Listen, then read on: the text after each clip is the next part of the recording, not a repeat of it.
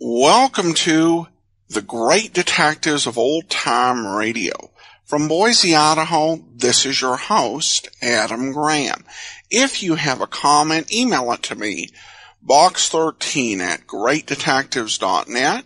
Follow us on Twitter at Radio Detectives and become one of our friends on Facebook, facebook.com/Radio Detectives. Before we get started, I want to just say a big thank you to everyone who left so many kind notes on Facebook and sent emails regarding the recent passing of my mother-in-law. Really appreciate all of your kindness and understanding. Again, thank you so much from the bottom of my heart.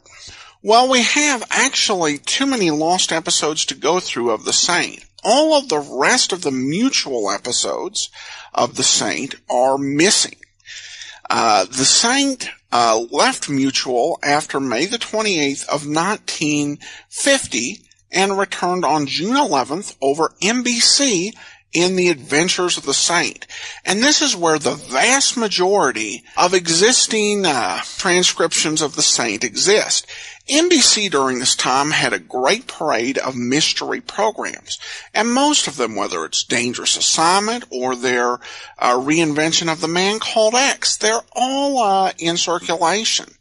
And so we are going to have a whole lot less of the lost episodes. So here now is the first episode of this new version of The Saint for NBC. The title is The Sinister Sneeze. Original air date again, June 11th, 1950.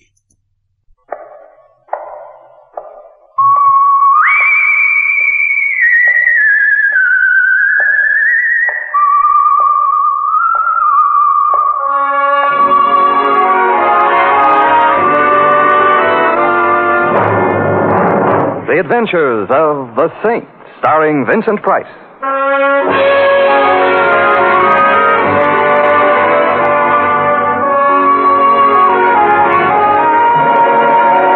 The Saint, based on characters created by Leslie Charteris and known to millions from books, magazines, and motion pictures. The Robin Hood of modern crime now comes to radio, starring Hollywood's brilliant and talented actor Vincent Price as The Saint. Excuse me, but is the seat next to you taken? Oh, I don't think so. Of course, it really belongs to the bus company. Would you mind if I sat here? Does anybody mind when Santa Claus comes for Christmas? What? I met you very pretty. Please sit down. Oh, thanks. But I sneeze. Go ahead. See? Yeah, you're a girl of your word. I always sneeze, especially on buses. Why? I don't know. I've been to hundreds of doctors. They don't know either. I once even went to a psychoanalyst. That sounds as if it might have been a good idea. It wasn't. Why not? After a while, he began to sneeze, too. Gesundheit. Thank you. You're cute. I rarely sneeze, though. That's all right. Thanks. I sneeze enough for two. The question is, can two sneeze as cheaply as one? I've been worrying about that. So you can stop right now. The answer. I know, because my boyfriend doesn't sneeze much either. Well, perhaps if he practices... His name is Breckenridge. Isn't that silly? Especially since he doesn't sneeze. My name is Peggy. Not at all silly. And your name is? Simon. The name of the bus is Genevieve, and the name of the city we're in Simon what? Me or the city? You're cuter. Simon Templar. Oh, you're the Saint. There's a totally unfounded rumor to that effect. But from what I've heard, you're no saint at all. I'm scared. We're on a bus. I'm still scared. Well, what can happen on a bus, except for... that. I didn't mean I was scared of you. Please get off the bus with me so that we can go see Breckenridge. Why? He's scared, too. Peggy, please take my word for it. He's got nothing to be scared about. Oh, I didn't mean scared of you. I meant... Well, Breckenridge is a prize fighter manager, Simon, and he's scared. Why? His prize fight is called Benny the Battler. Oh, and Breckenridge is afraid of Benny the Battler. No, nobody's afraid of Benny, not even other prize fighters. We get off here. Nan, please let us out. Okay, lady. Thank you very much. You're real welcome. And now, Peggy, what is Breckenridge afraid of? Murder!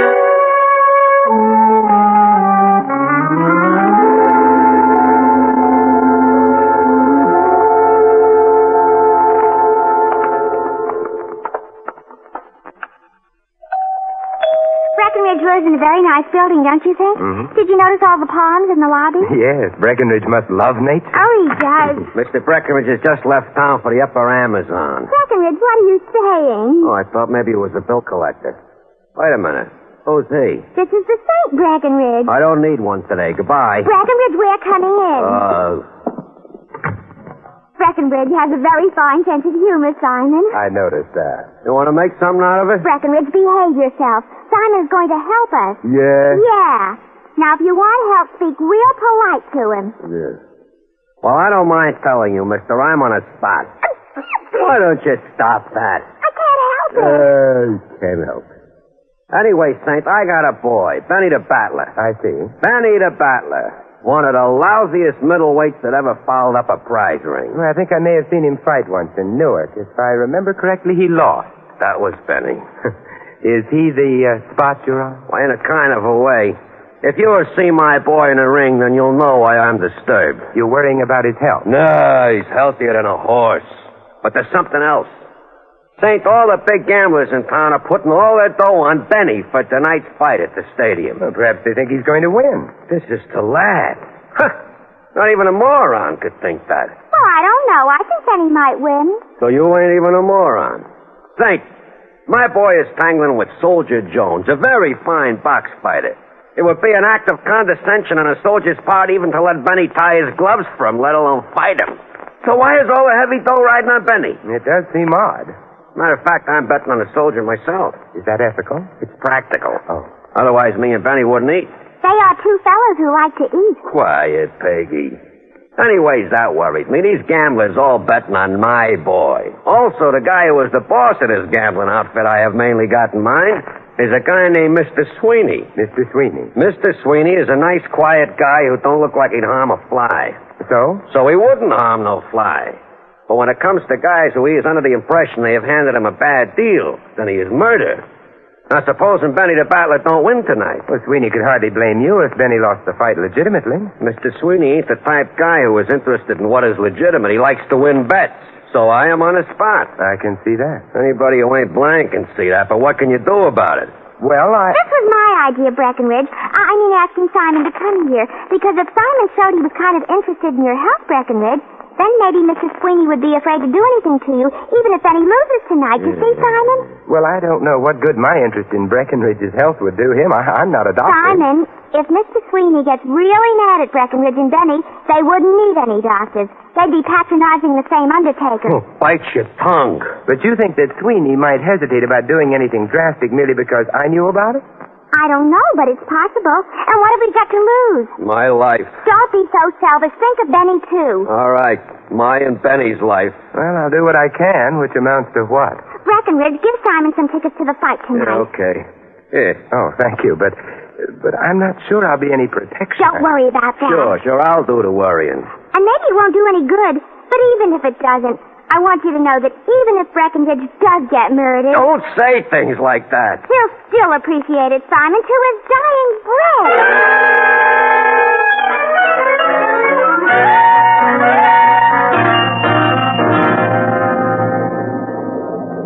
Taxi! Hey, taxi! For a moment, I thought you were going right past me. For a moment, I felt like going right past. Louis! Never mind getting friendly. Just get in. Thank you. Benedict Arnold. I beg your pardon? Well-known traders of history. Benedict Arnold. You. I'm not sure I know what you're talking about. This afternoon around 3 o'clock, what were you doing? 3? Why, I was riding on a... Don't stop there. You was riding on a what? A bus. Yeah.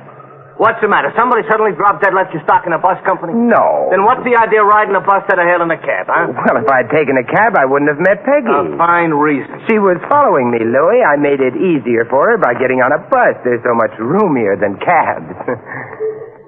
All right, I forgive you. Oh, thank you, Louis. Perfectly all right. Where do you want to go? The stadium. You call that a place to take a girl? I'm not taking a girl there. I'm going to see the fight. Hey, which reminds me, Louis, I've got an extra ticket. Would you like to join me? Who's fighting?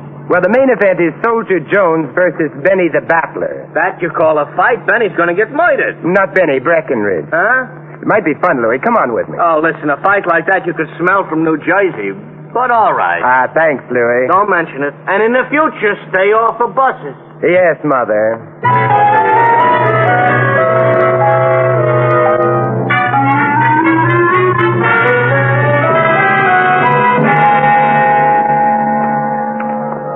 Benny's dressing room must be up ahead. What are we going to do? Sympathize with him before he goes in the ring and gets slaughtered? Just wish him luck.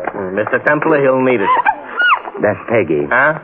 Hey, wait a minute, Louis. The door's open. Benny, don't be a dope. We got all our dough riding on Soldier Jones. Breckenridge, I've been thinking. With what?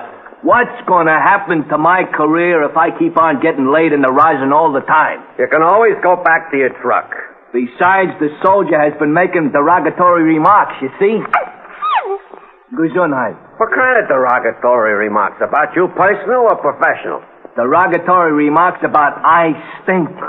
So when I get in that ring tonight, I am going to bat his ears off. Benny, listen to me. First, if you hit him, he is liable to get mad at you and maybe kill you.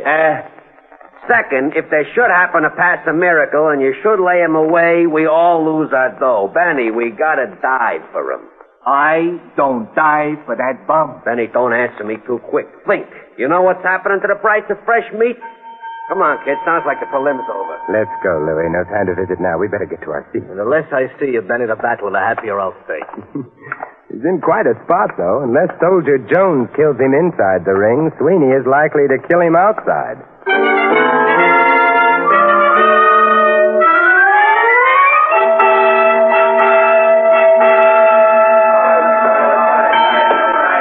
Here it goes. Yeah, we got nice seats. Yeah. Anybody bleeds in the ring, we got a dry cleaning suit. Hey, they're off. You're thinking of a horse race. Looking at Benny the Battler, how wrong am I? He runs nice. Yes, he does seem to have got on a bicycle. Yeah, but how long can he stay on a bicycle without falling off on his ear?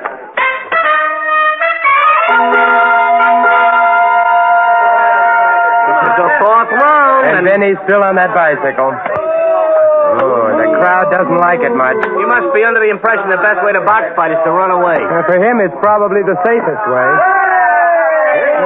The soldier's catching up with him. Benny's wind is failing. Oh, the soldier just donated a very pretty left to Benny's breadbasket. Yeah. Ooh, and a right. Oh, and another right. Oh, Benny the Battler, Mr. Templar, is practical out on his flat feet. The bell sure saved him that time. Didn't save him. Merely postponed the execution.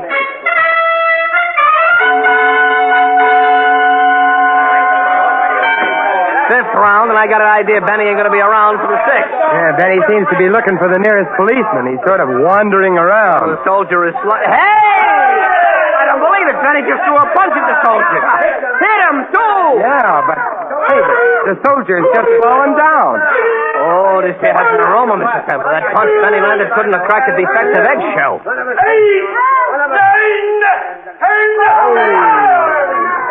Benny, and I say this in some blankness of mind, has just won. Yeah, with the best invisible punch I ever seen. Must have been quite a punch. The soldier hasn't moved yet. They're working over him in the ring. Come on, I think we'd better visit him. Where are we going? Into the ring. Up we go. Okay. Hey, Saint, did you see what I just seen? I beg your pardon, Breckenridge. My boy knocking out the soldier. I seen it myself, but I don't believe it yet. Hey, I knocked him out. Maybe I could box fight for real, huh? With one punch, I laid him right on the canvas. He ain't even got up yet. I think I want to take a look at him. His handler's still working over him. Very horizontal. Yes, Louis. Furthermore, I suspect he needs a doctor. A doctor? You got a yen for medical attention or something? Correction. What he needs right now is a death certificate.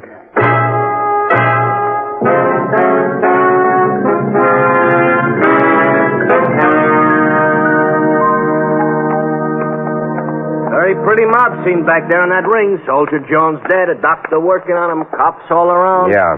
Only thing, I don't get it. I'm afraid I did. The odor when I bent over the soldier. Oh, come on in, fellas. Hello, Peggy. Hello, Simon. Isn't everything wonderful? Well, maybe it isn't so wonderful the way you look. The soldier's dead. Hey. Oh. You mean on account of I knocked him out? No, he didn't die as a result of a blow, Benny. What did he die of? Old age? Where are Benny's gloves? The ones he wore in the ring? Oh, over here where I put him. Oh, thanks. What's up? What's the matter, Saint? Something smells funny to you? Hey, come here. Take a sniff of those gloves. Not too deep a sniff. Okay. I don't smell nothing. Except maybe like a hospital. Like a hospital is very good. What you're smelling is ether. Ether? Hey, wait a minute. Do you mean there was ether on Benny's gloves? The blow which apparently knocked the soldier out was a feeble one, barely grazed the soldier's mouth and nose. Therefore, what knocked him down wasn't the blow, but the ether he inhaled. Hey, are you trying to say I put ether on my gloves so I'd knock the soldier out? I'm not for the moment saying anything about how the ether got there, Benny. What I am saying is that Soldier Jones got a strong dose of ether into him. Add that to the fact that he was strenuously exerting himself, that his heart was under a strain, and your total is simple. He died of ether. There's ether on your gloves, Benny. Hey, Mr. Breckenridge. Don't say nothing, Benny. Keep your mouth shut, you hear? Even to the police?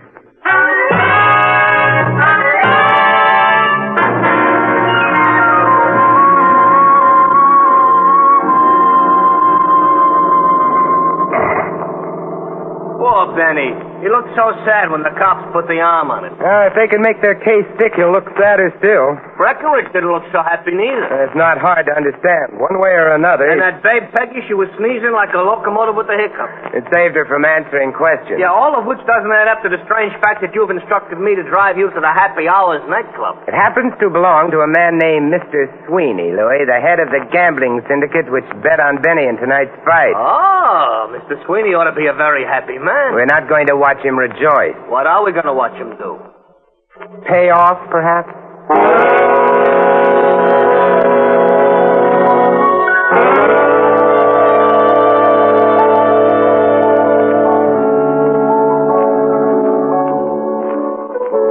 I have been in classier dumps without even leaving my house. The club here is a front for Sweeney's real business, I imagine. Let's see, the man at the door told us his office was behind the bandstand. Come on.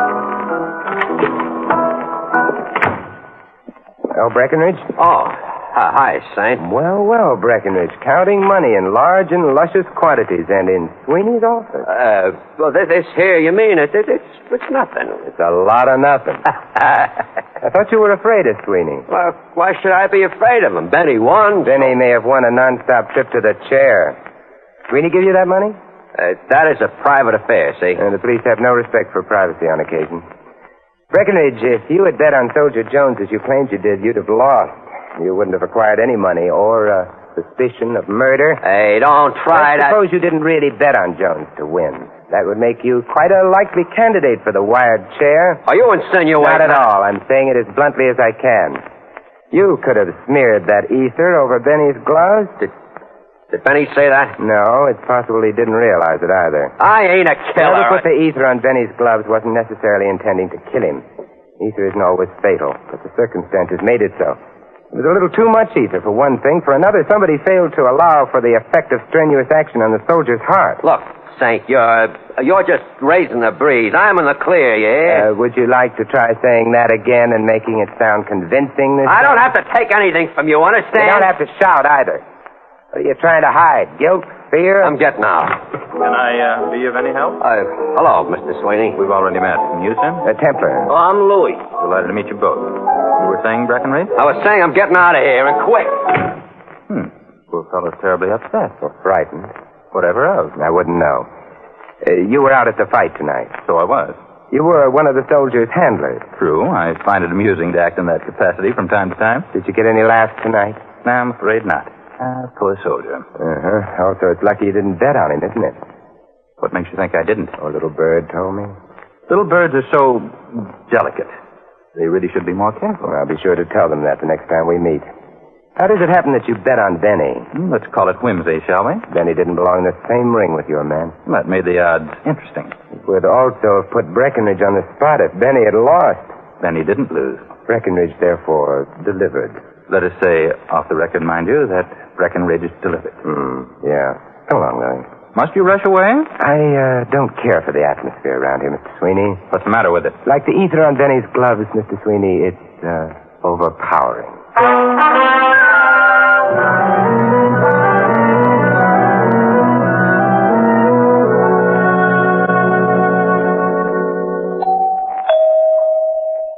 Templar, I know you're making like a detective, but is visiting Peggy really necessary? I just assume not answer that. Bashful, huh? It's a small house. Hey, she must live alone. Get the smirk out of your voice, Louis. Either I'm nuts or you are. And you vote for me, huh? Well, you see, Louis, Peggy may know something. Oh, sure. Only what about? We better change the subject or ring the doorbell again. No answer. Come on. Disappointed? Oh, I don't know. We may still find her tonight. Where? Breckenridge's apartment. Possibly helping him count his money.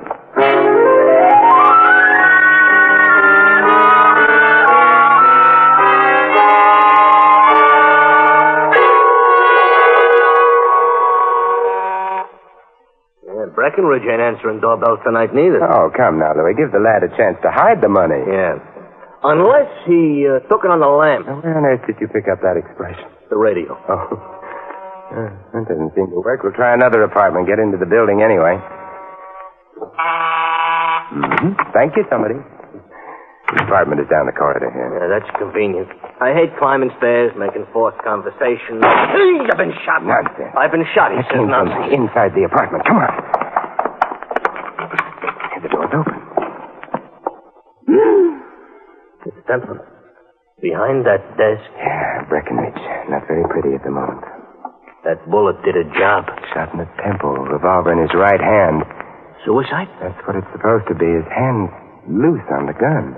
Ain't that the way it always is? After all, the guy is dead. Yeah, but 9 times out of 10, there's a spasmodic reaction at the moment of death. The hand grips the gun more tightly instead of loosening, which means there must be a back door to this apartment.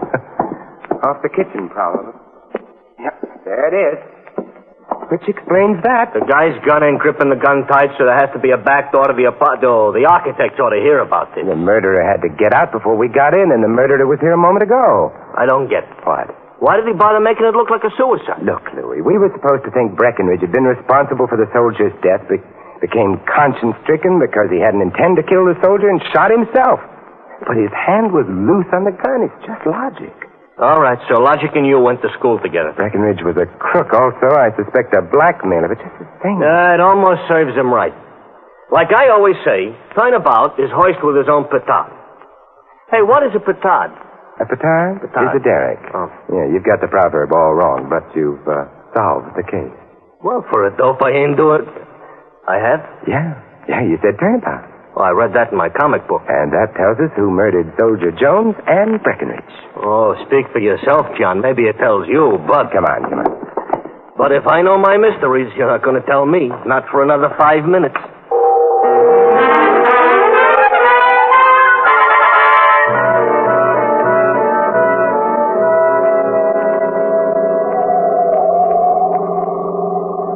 I know the 5 minutes ain't up yet, Mr. Templar, but maybe you could sneak in a little explanation now and maybe save some time later. Well, Louis, the problem all along has been who put the ether on Benny's glove. Benny, Breckenridge, Peggy.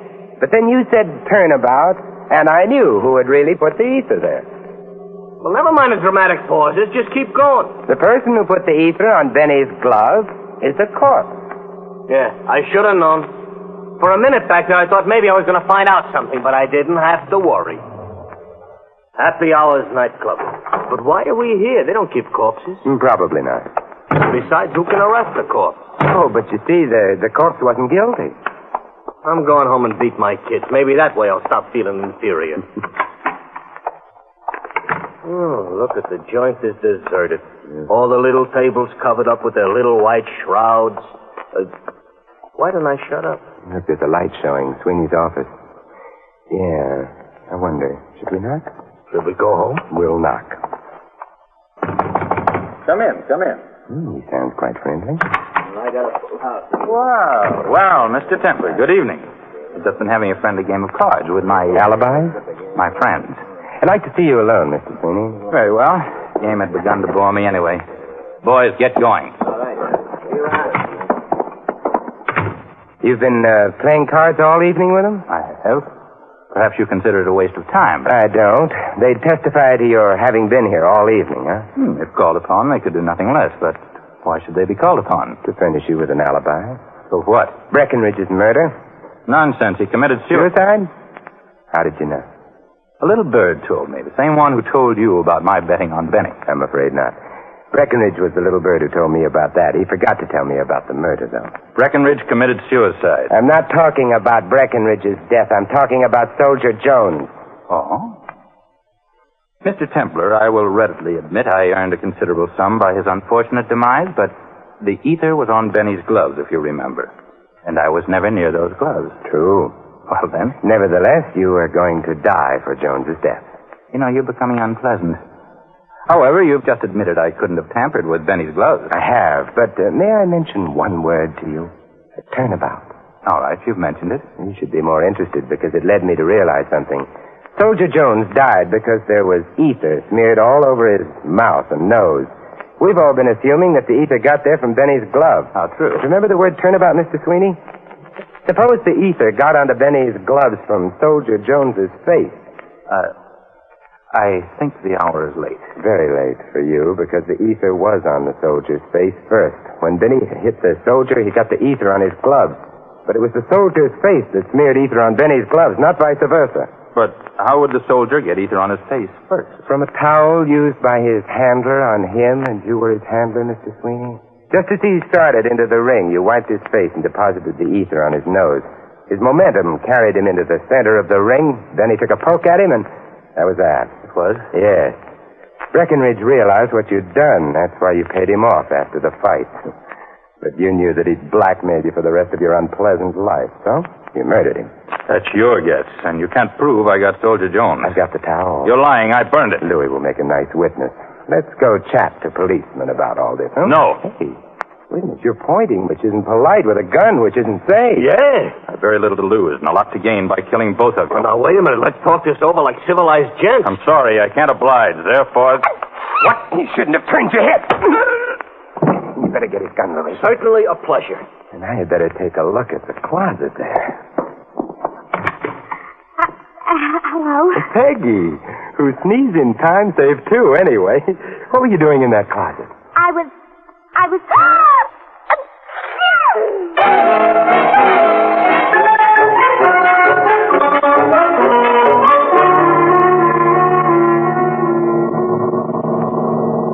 And, so, Peggy? So I hid in the closet so maybe I could overhear a clue. Oh, it was very brave of you, Peggy. Well, I felt I kind of owed it to Breckenridge. Did you love him very much? No, but he was a very friendly fellow. You look friendly, too, Simon. Also cute. And you did catch Mr. Sweeney. So I think I'm going to kiss you. Louis is peeking. Who cares? Peggy, you haven't sneezed. At a time like this, who wants to sneeze? How right you are.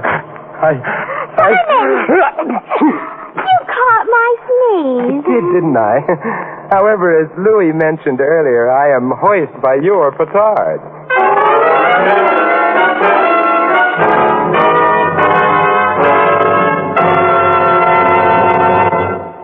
You have been listening to another adventure of the Saint, the Robin Hood of modern crime. And now, here is our star, Vincent Price. Ladies and gentlemen, our cast tonight included Sandra Gould, Larry Dodkin, Hal March, Peter Leeds, and Barney Phillips. This is Vincent Price inviting you to join us again next week at this same time for another exciting adventure of the Saint. Good night.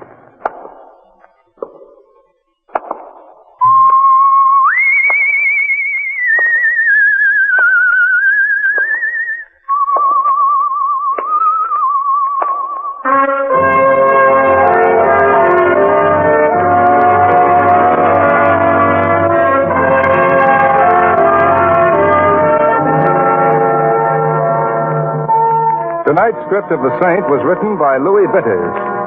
The music was composed and conducted by Von Dexter.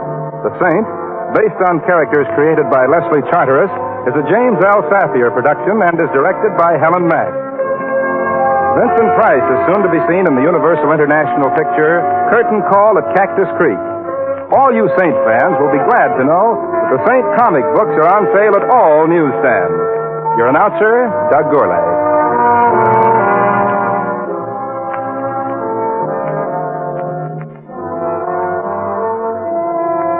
Next, Sam Spade, then Summer Symphony on NBC. Welcome back. Well, a nifty solution and a nice start over NBC. And the one thing that's interesting is that the character of Louie would become a recurring character on The Saint. And this kind of goes along with the movies, where the Saint would always have some sort of rough and tumble character as his sidekick. And Louie appears in several episodes throughout the rest of the season. Of course, played by Lawrence Dobkin.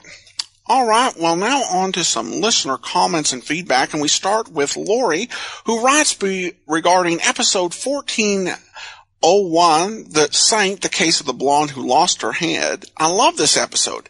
Vincent Price sounded like he was laughing through a good portion of it, and I couldn't figure out if it was the accent of the butler or something else that made him giggle.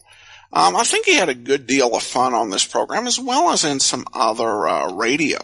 Our App Extra is a Columbia Workshop episode with the Saint that you'll hear later on this month if you have the premium side or the app, and really having some good times. Of course, he was in with Groucho Marx in that production, so comedy, I guess, would come kind of easy.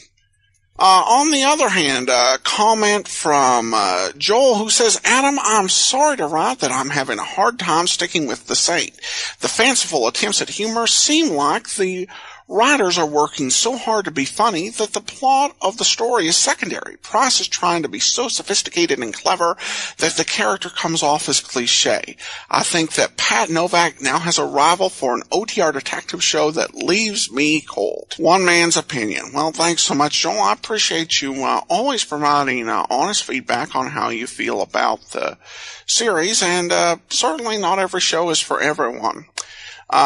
We also do have a comment from Joe, who writes, I've been listening to your program for half a year or better. I really enjoy it.